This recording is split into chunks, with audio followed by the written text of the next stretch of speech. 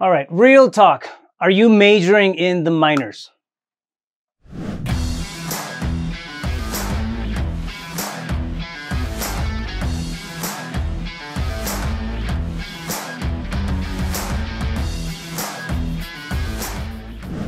What's up, Rafael Cortez back on the Entrepreneur Mindset series. Let's have a real conversation about what goes on in an entrepreneur's head whenever we feel a little bit stagnant, okay? Before I do that, I'm gonna ask you to please subscribe, like, and share if you like the content that we're putting out for you every single week. Now, let's talk about mindset, right? Let's talk about mindset. Let's have a real conversation about the mindset of an entrepreneur, the doubts and the worries and everything that happens inside our head as we're building up these businesses, right? These platforms for dreams and achievement and wealth and freedom. This 6-inch space between your ears can, turn into a very dark place every now and then. So I want to have a real talk about that and then just kind of highlight the important internal conversations that might be going on in your head, right? So I was sitting down with a good friend of mine about 4 or 5 days ago, and we were going over projections. We're about, to jump into this this seminar that's happening, this 3-day seminar, and we're looking at the lineup and then potential points of improvement, and then just going through the whole model, looking at the guests that were going to be on there. And what happened inevitably, because we started looking at the the profiles of each one of the people that were going to be in that seminar, right? We started diving into their track record. We started diving into, oh, this person has been in business for 10 years. And they've done this, and that, and now they're here, like this is happening. So next thing you know, a 30-minute conversation and the achievement of others. I mean, we were not hating on it by any means. We were mesmerized, right, by the level of think that these individuals have. So we started with that, and then we jumped into, what happens at a mastermind level whenever you're meeting up with people like this on a regular basis. What happens then, and how it all kind of gets.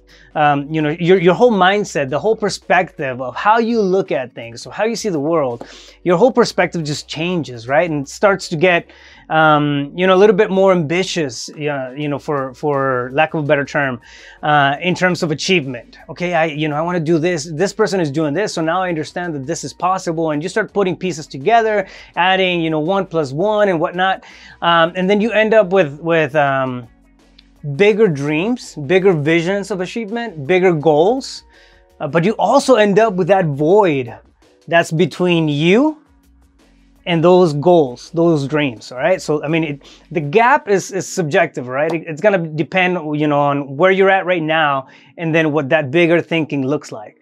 But I'm telling you, every time I dive into one of these conversations and I start looking at the, not necessarily comparison between me and others, but at the possibilities that can be crafted, that void gets big, right? And that's uncomfortable. And then I ask myself the question, okay, what's keeping me in this, space? Why am I not able to just catapult myself over to that next level and then make shit happen that way? And what's the reason behind it? At the end of the day, the problem with looking at what everybody else is doing, although it's very constructive, right? From a perspective standpoint, gives you ideas, gives you potential of things that you can, tap into, aim for, and look forward to. It can also create that void. And what that void is, it's a need. It's a need for more results. So the comment was dropped like right in the middle of that conversation. It turns to me and looks at me and says, "Bro, we're majoring in the minors. We are majoring in the minors. We're spending so much time and effort and fine-tuning the same stuff that we've been working on for years. And now we're major league players in the minors. So we're majoring in the minors." I mean, that resonated. That had some weight. And I felt it when it landed, right? Now, why do we major in the minors? Inevitably, after you do something over and over and over again, although it may be a big thing for the general population, for you it becomes a comfort zone. Okay, so when you get stuck in this comfort zone and doing the same thing over and over again, you start to get really, really good at it.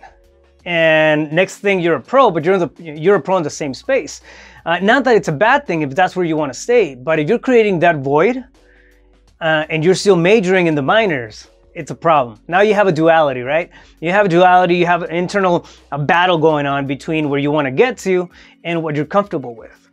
Understanding that, to me, was a total epiphany, okay? Understanding that, wow, I'm spending so much time here, yet I'm creating this void of results that I want. So the next part of that conversation, which is really what I want to put out here for you guys, was, how do you level it up? How do you stop majoring in the minors and then go for the big stuff? Well, after sitting with it for a while, I figured out that it comes down to a couple of different things. The first one is we can become very results oriented, right? When we start in entrepreneurship, when we begin as entrepreneurs, we are looking for results.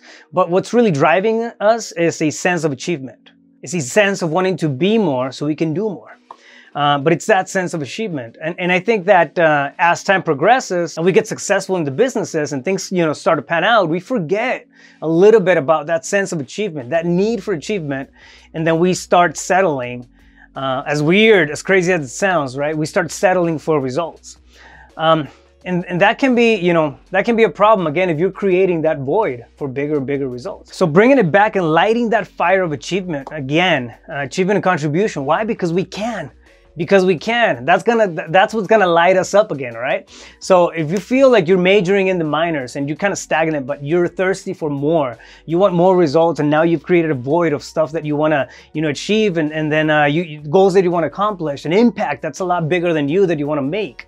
You have to bring it back to that sense of achievement. Light up that, dial up that achievement factor that you have inside of you and bring it up to the next level. It's gonna be the first one. The second one gets more pragmatic, right? This is where you actually start doing things.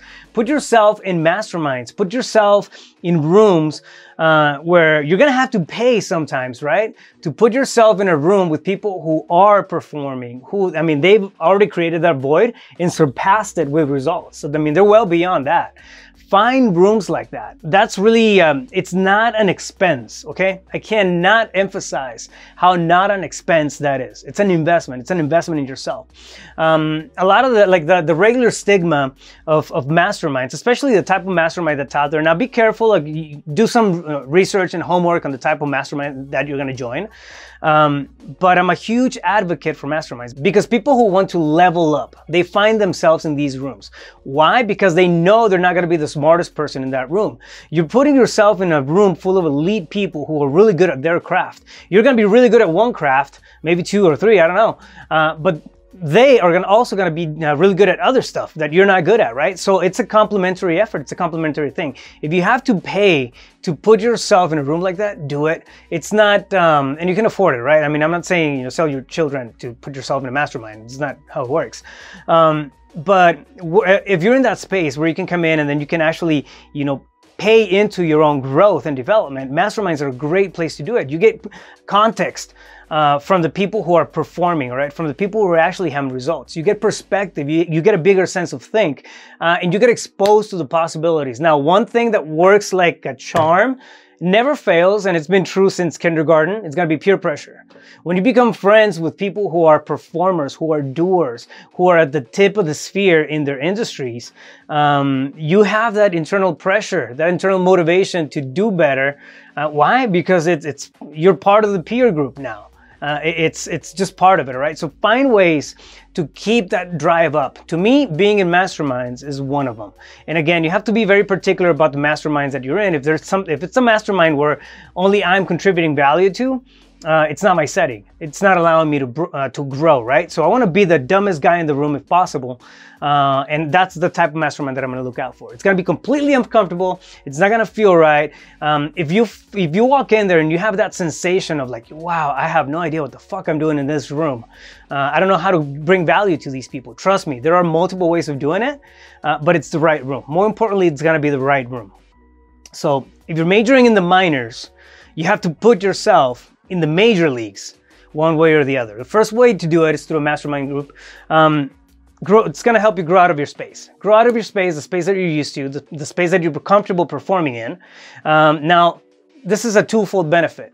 You're going to get new perspective, new context on new things, and the results that you're used to having, they're also going to grow. They're also going to get a lot better because you're just becoming that much better. So you're becoming that much of a better leader for your company. You're becoming that much of a better leader for your family, your friends, and everybody around you, right? So your results and anything that you have right now are going to level up just like you are. Now, when you're around people who play in the major leagues, offer to collaborate, okay? Somehow, some way, there's going to be some value that you can bring to the table. It might feel uncomfortable. You might feel like you don't want to do it. Like you don't want to put your foot forward because you might fail. If that's the case, that's a good flag, okay? It's a good green flag to do it anyways. It's putting you out of your comfort zone. And if you're, again, majoring in the minors, that's how you get to the next level. By collaborating with people who've already gone through the process, who've already dug the trench and done the work, okay? So that's how you do it. And be loud about the stuff that you need and be loud about your capabilities, about the stuff that you can do for others. There's not gonna be any growth, any progress, or any movement forward unless you're loud about you. Unless you're loud about you. All right, so this is kind of what I took away from that one little comment. Bro, we're majoring in the minors. And it just lingered, right? It felt heavy on me. I don't want to major in the minors. Fuck that. I want to play in the major leagues. How do I do that? How do I find out where the major leagues are at? These are the actions that you have to take, right? I hope you like that. If you like the videos that I'm putting out there for you every single week, please subscribe, like, and share. Help me reach more entrepreneurs like us, okay? Help me spread the love. And I want to hear what you got to say, all right? Drop it in the comments below and let's have a conversation. Stay focused. You got this.